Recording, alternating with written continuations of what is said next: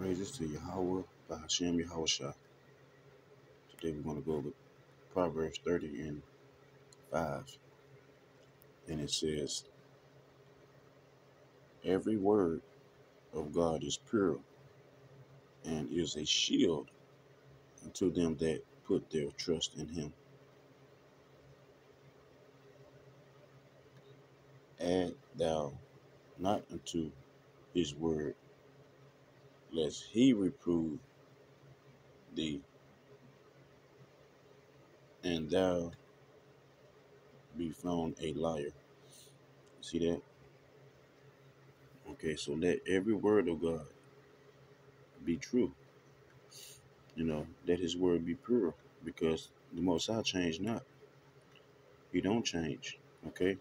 But we do have a group of people who try to change the words of the Lord, to try to change his ways, his image, uh, try to change his people, you know. So we have to know that God doesn't change. Okay? So what that means is that we're being deceived by people on the earth. Okay? So this is why a lot of our children doesn't know the Lord, and a lot of parents doesn't know the Lord, Yahweh Bashem Yahweh. Okay, a lot of us still idol worship and calling on a fake God named Jesus. Okay, a God that our foremothers never never served, or they never knew. You know. So on this side, in the Western Hemisphere,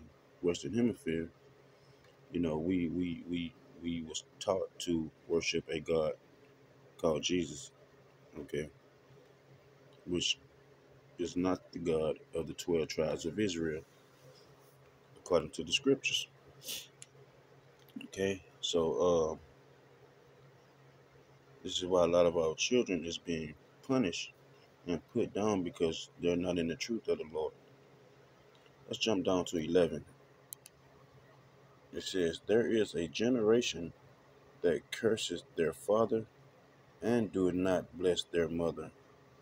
There is a generation that are pure in their own eyes, and yet is not washed from their filthiness. And it's a lot of our children today. You know, our children is living uh, in a filthy way, according to the scriptures, in the sight of the Most High, because they're not in the truth. They're not being taught the truth, and uh, they disrespect their parents or any grown or adult person that tries to tell them the truth. Okay, uh, it says they are pure in their own eyes. You can't tell these kids nothing. You know, a lot of people just think they already know it, and they don't know it. Because if you knew, you wouldn't have people out here trying to give you the truth and tell you something to correct yourself.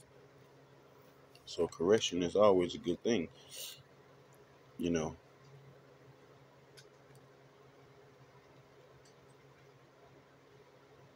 Yep. Let's jump down. Let's finish reading. We'll go to 12. It says, there is a generation that are pure in their own eyes, and yet is not washed from their filthiness. There is a generation, oh how lofty are their eyes, and their eyes lofty. I'm sorry, and their eyelids are lifted up. So like,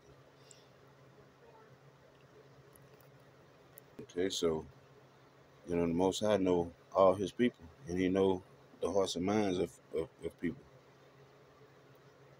He says there is a generation whose teeth are as swords, and their jaw teeth as knives, to devour the poor from off the earth, and the needy from among men. Okay, so there's a generation of wickedness, wicked people on the earth. Okay, So in order for you to uh, escape the judgment from the Lord, you need to be in this truth, calling on Yahweh Bashem Yahushua, repenting and turning back to your power, Yahweh. Let's go to Ecclesiastes right quick. It says, let's go to Ecclesiastes. Uh,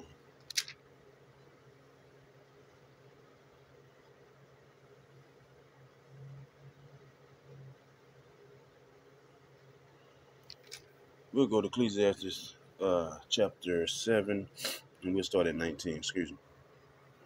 It says, wisdom strengthens the wise more than 10 mighty men which are in the city. You see that? So, you have a lot of people in the cities that's very powerful, right? You have doctors, lawyers, uh, uh, judges. You have, uh, a lot of people that's in high places or in high positions, but to know the knowledge of the Lord, they don't know it. They don't have it.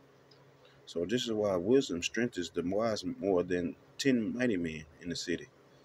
Okay, your drug dealers, you know your pimps, whatever. All these people who seem as if they are doing good, they have no knowledge and wisdom of the scriptures.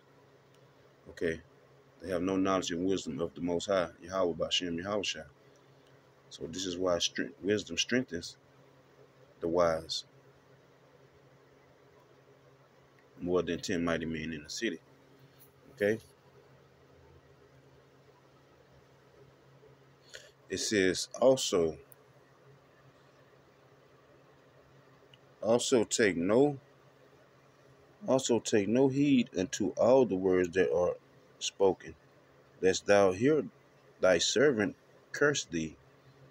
For oftentimes also thy own heart knoweth that thou thyself likewise hast cursed others. All this have I proved by wisdom. I said I will be wise, but it was far from me. That which is far off, exceeding deep, who can find it out? I applied my heart to know and to search and to seek out wisdom and to have and the reason of things and to know the wickedness of folly, even of foolishness and madness. So how you search these things out and find these things is by reading the scriptures, reading the commandments of the Most High. This is how you find the wisdom, the knowledge through the scriptures and through the words, through your through the elders and teachers, you know, especially a great millstone, But first of all, yourself have to search and seek out this wisdom and knowledge. You know, you have to save your own soul. After you hear this truth, you have to go search it out. And the only way you're going to find it is in these scriptures, this word. So I want to share that with you guys today. Uh, so the deep things are the things that is seating deep. You have to ask the Most High through the Spirit to guide you there. To give you that understanding of the scriptures. So we live in it's 2024. We're gonna be living in some troubled times. Okay, a lot of this, the so-called that mark is coming out. They gonna try to put on everybody. So you know, you got rumors of wars. You got war starting. It's a lot of things that we should be focusing on. And trying to build our spirit up with Yahweh Bashem and Yahushua. So with that being said, I'll be back with the next one. Remember to like, share, subscribe. Peace.